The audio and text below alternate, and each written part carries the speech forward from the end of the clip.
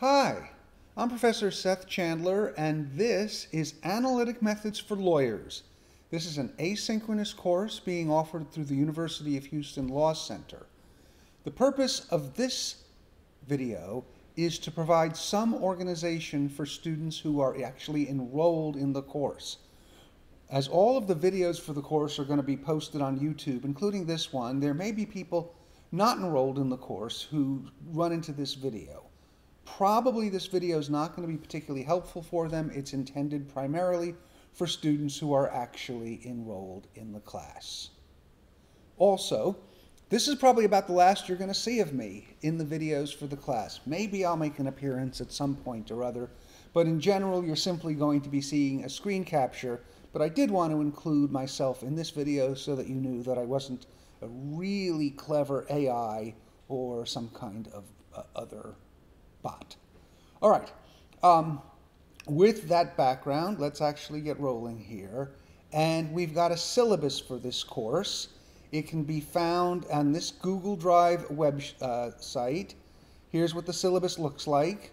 And you'll see it's got, this is the current draft as I'm writing this.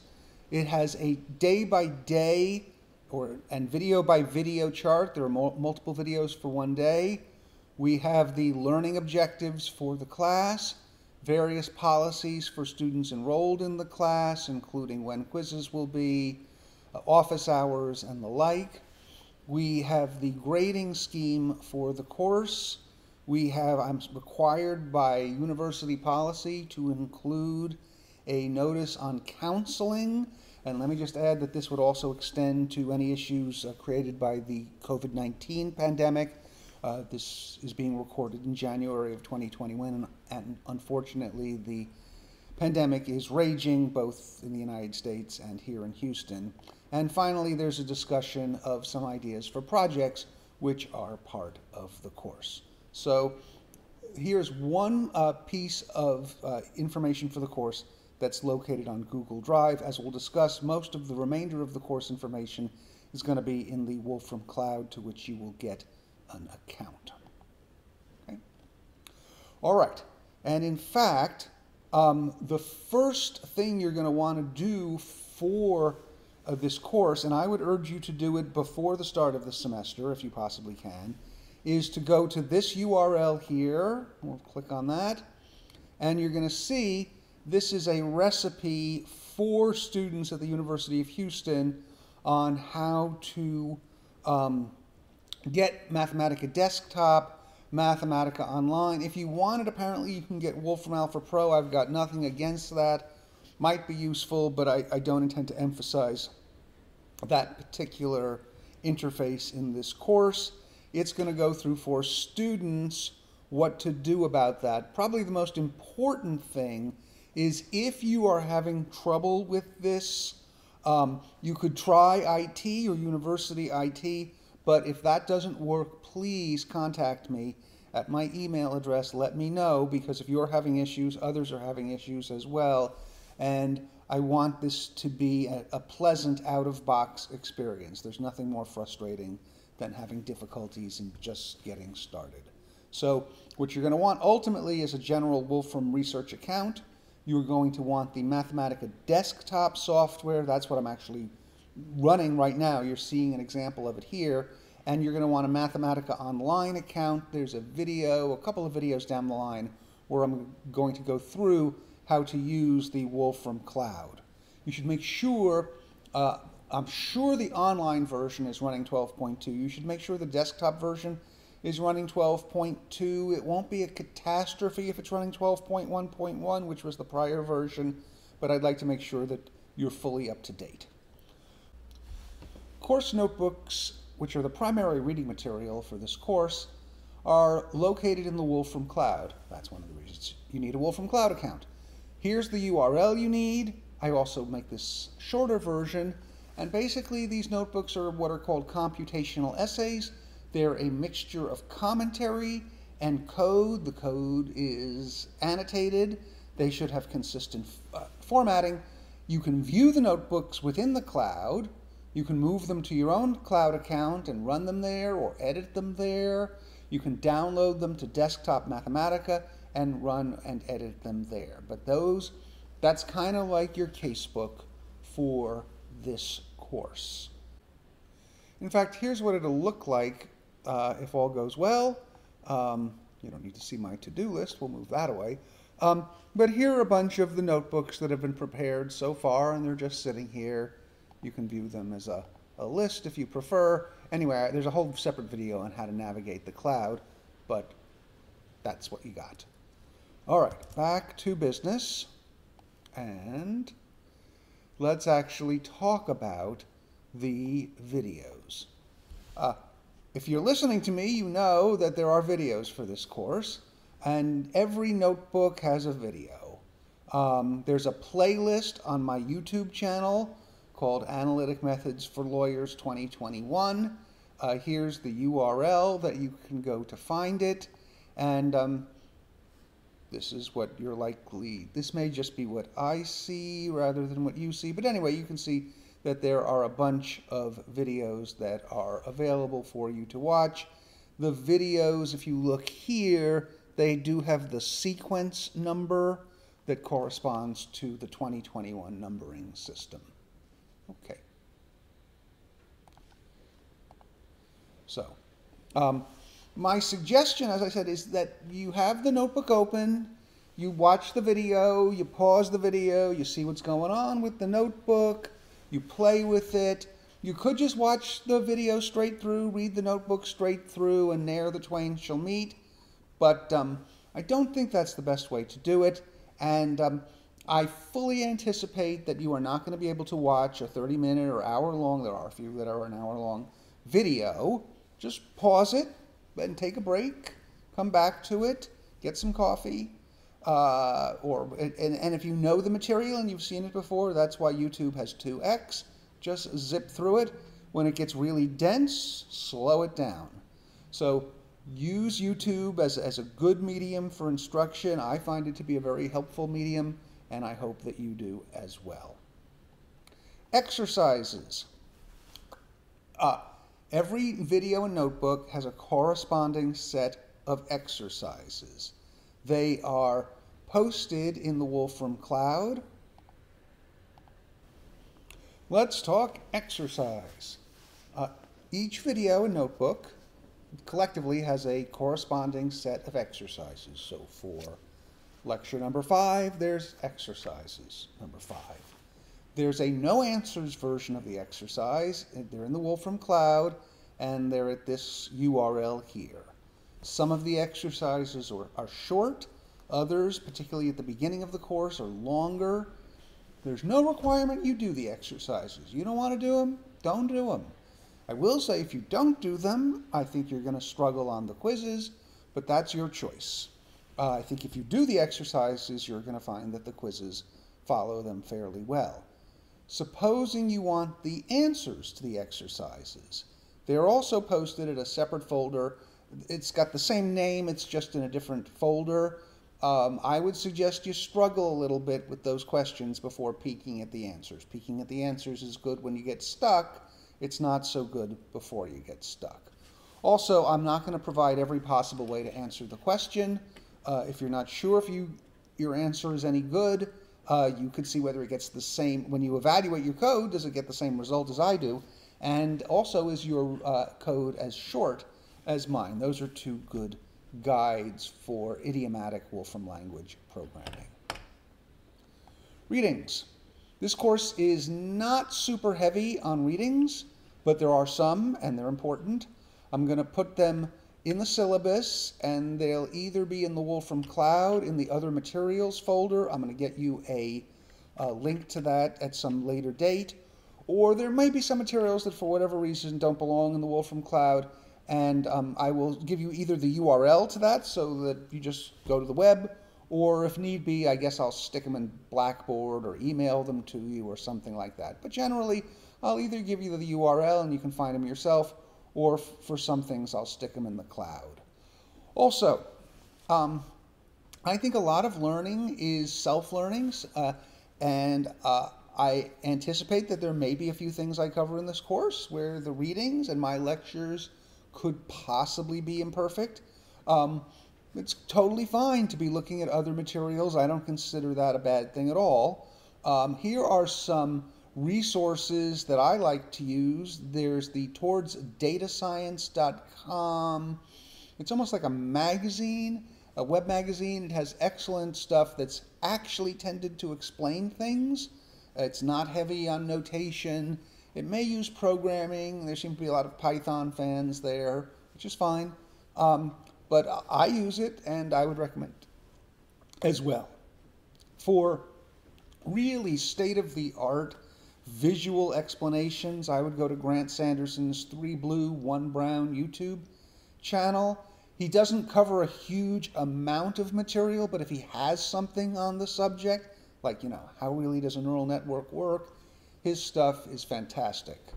Khan Academy, I'm sure you've all encountered Khan Academy at some point in your career. They don't cover a lot of what I cover in this course, but they do cover statistics, and they do a good job with it, as they do with everything else. So if you're confused on what linear regression is, you can go to Khan Academy and find other stuff. StatQuest. This is Josh Starmer's project. It is both corny and well done. He tends to focus on statistics and machine learning, and as he says, his goal is to provide a clear explanation. He's not heavy on details, but he is heavy on clarity, and so if you need a big picture look at things, I like the Josh Starmer StatQuest site. 2-Minute Papers with Dr. Caro Joly-Fahir is a site. It's good for getting project ideas or just learning about this area.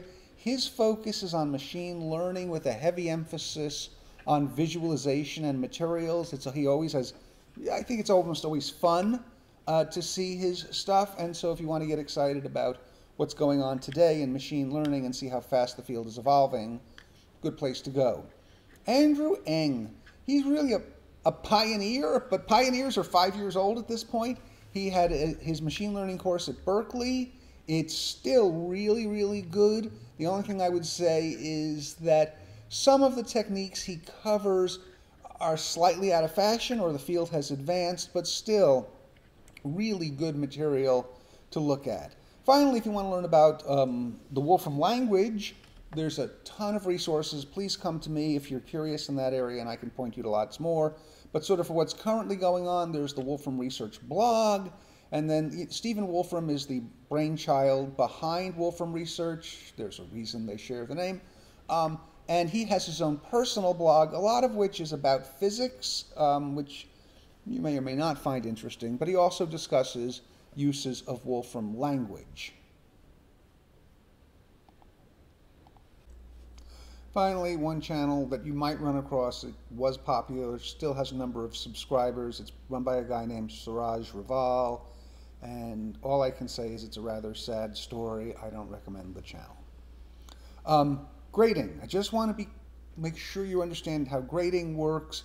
There are 6 quizzes, and then there is a final and/or a project. You can do one or the other. You can do a final, you can do a project, or you can do both. What I'm going to do is take the highest of your score on those 2 things, and that'll be your score. So if you want to focus on the project and you don't want to do the final, that's great. If you want to do the final and you don't want to do the project, that's fine. You can do them both. I'm not going to punish you for doing them both, but it might lead you to dilute your scarce time. Either way, you'll get the higher of your scores on those 2 things, and you can look at the rubric on the Google Drive spreadsheet to see how it works out. Finally, make sure May 11th is set aside. I'm going to be holding the exam on that date. There will likely be one of these things where I give you a window of time in which to start and begin the exam, but you won't have the entire window to actually work on the exam. The project, it's going to need to be, the topic and methodology needs to be approved by me in advance. One of the best things about this course is you get to work with me on a project if you choose to do so. I think that should be a very rewarding activity. The form of it's going to be a computational essay or it could be a 3,500 word traditional document. I would prefer, unless you've got some good reason, to make it a computational essay. And what can it cover? It can discuss how some form of computation studied in this course could illuminate either a legal problem, or you can explore a data set relevant to law, or something else that I approve that seems to have something to do with analytic methods for law. Let me say a word about the workload in this course. It's not light, and I've got a purpose here. That is, I'm teaching you both material and a computer language in an integrated fashion. The reason I'm doing that is it's my belief you can learn it way better and you can learn considerably more that way. What that means, though, is you got to learn at least a little bit of the computer language first. And getting up the Wolfram language slope is a difficult process. I'm not going to kid you. And you do have a fairly front-loaded syllabus here. That is, if you look at what you're going to be doing for the next 2 weeks, it's heavy. Okay? The good news is that you don't have a final that counts for 100%. My intent is not to brutalize you with a final exam. And so this course is a little bit sort of the reverse of the typical law school pattern, which tends to get heavier and heavier as the semester works on. But my thought here is we're going to try to avoid passive learning. We're going to work on activity with exercises, hopefully for many of you with the project, and I really know from past experience that this is going to work out. Finally, I'll just tell you, this is an asynchronous course. You do it at your own pace. The only things are sort of by the time the quiz days come, and those are marked on the syllabus, you need to know the material that's going to be covered on the quizzes, so you can't indefinitely procrastinate until May. Finally, I've discussed the project. The virtues of the project are I know you will learn a lot, and it gives you something you can show to other people. That is, you're not going to show your final exam in secured transactions to your person who's trying to give you a job, but you might well want to show them the really interesting project that you did looking at the bar examination data or whatever it was. Finally, although this course is asynchronous, it is not intended as a course in which you have no contact with the professor.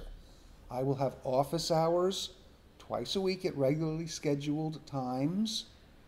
Plus, if those times are inconvenient or, something, you realize something on Friday or on Monday or maybe even over a weekend, after all, very few of us have anything to do during this dreadful time of the pandemic, send me an email, send me, a couple of 30-minute slots when you are available, and I'll try and make myself available for you and others. One of the things I want is for this course to be fun for you. I don't want you to feel frustrated, and I know that there are going to be times when the material is just overwhelming or difficult. Don't be afraid. Just come talk to me. I'm pretty patient at working things through with students, and I'm pretty good at clarifying misconceptions and misunderstandings. So as issues arise, you're paying money for this course, unlike just the people who are watching it on YouTube. Take advantage of that, and don't let this be an anonymous course. Just let it be asynchronous. Finally, I will likely need to send emails to you periodically during the course. Things are going to evolve. There may be areas where I'm seeing problems. There may be areas which I think we need to spend more time on, less time on as we proceed. And so I'm not going to, defeat your reliance interest in having studied certain materials already, but I can foresee occasions on which I make adjustments to the future curriculum. So that's it for course organization. I really do want this to be an enjoyable course for you. Please stay in contact and enjoy Analytic Methods for Lawyers.